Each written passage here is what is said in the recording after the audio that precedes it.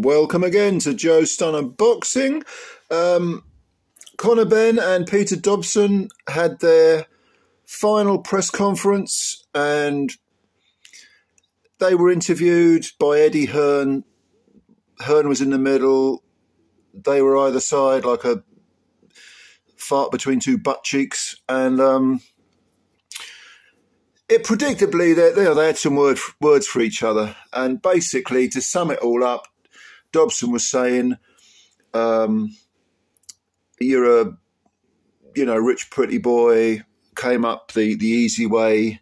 Your father was a world champ. You're soft, basically. And I'm a dog. He was saying he's been highly avoided. I think he's about 33 now, Dobson. Only 16 fights, has fought no one. But his claim is, I can't get fights. No one will fight me.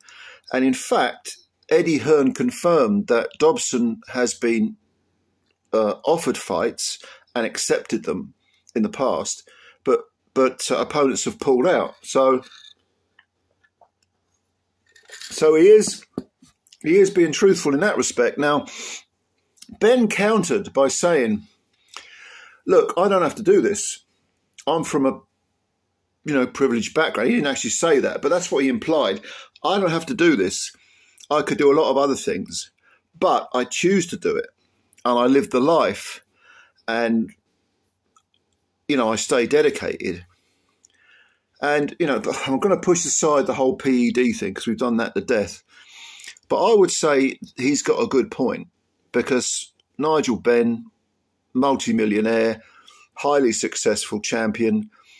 Conor went down the same path, boxing. That in itself is quite intimidating because you've got to, if you sort of flop, people are going to say, just call you Nigel Benn's son who failed. Whereas taking on the challenge, it does show to me, it does show some sort of inner mettle, some sort of mental fortitude.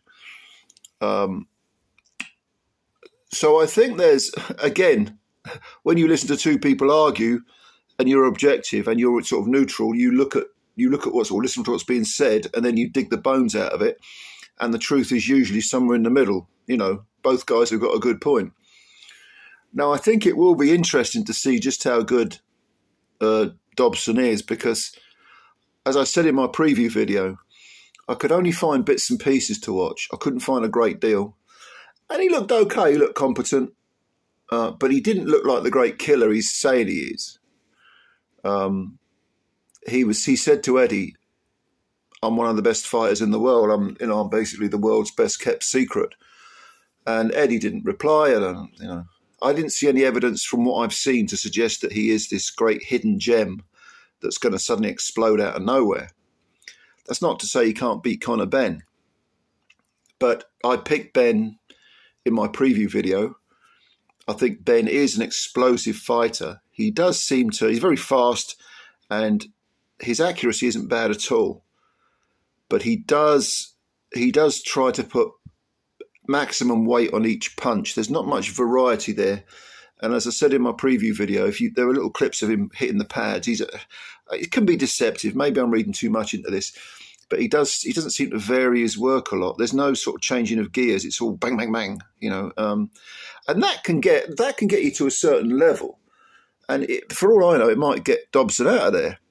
But at some point, there's going to have to be some sort of nuance, some sort of subtlety, some sort of thought. A real plan that's, well, not just a plan, but an ABCD plan. Something that's varied, something that can counter an opponent who isn't intimidated by all that sort of sharpshooting and heavy-handed, speedy combinations. And I think, I don't know whether Dobson's the man to stand up to him, but it's not enough to simply say, I'm going to come straight at you, I'm going to stand in front of you, I'm going to have a row, I'm going to knock you out in one round. And Ben was even, doing what George Groves did against Carl Froch, you know, saying, I'm going to floor you with this punch, I might do this, I might do that, you know. Remember when Groves told Froch he was going to floor him in the first round of their first fight with a right hand, and he did just that. You know? But I did like the sort of energy of both these guys. And Ben was saying to Dobson, stop shaking, stop. He's been saying that all along. And Dobson, when he sits there, he does have this habit of sort of rocking his knees, you know, rocking his legs, like he's almost like he's nervous, he's nervy.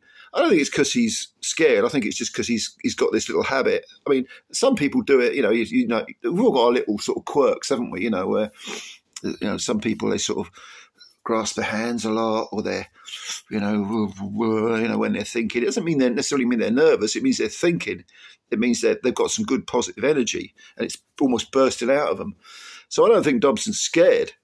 I hope he isn't, because I'm quite looking forward to this fight. And we don't want one guy sort of rolling over and capitulating early. But from what I've seen of Dobson, and again, I repeat, it's not a great deal. I think Ben probably, the explosiveness of Ben will probably at least contain Dobson.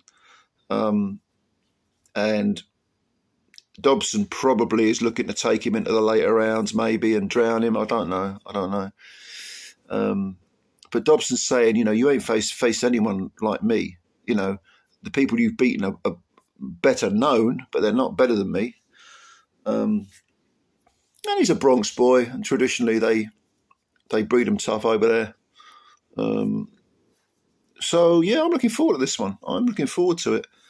So have a look at it. You know, yeah. Tell me what you think. Tell me what you think. Did you watch this final press conference? If so, what did you think? What sort of vibe did you get? Who did you think came across better? I thought they both came across as being confident. Ben talked better, made a bit more noise. At one point, he said the loudest person in the room is the one that's most scared. Well, that was himself, because Conor Benn, he likes a bit of chit-chat, doesn't he? But Dobson was giving it back to him. Tell me what you think. Comments below, as always. Please subscribe to the channel if you're new, and hit the like button as well. And I always appreciate you watching these videos, and I'll catch you later. Bye for now.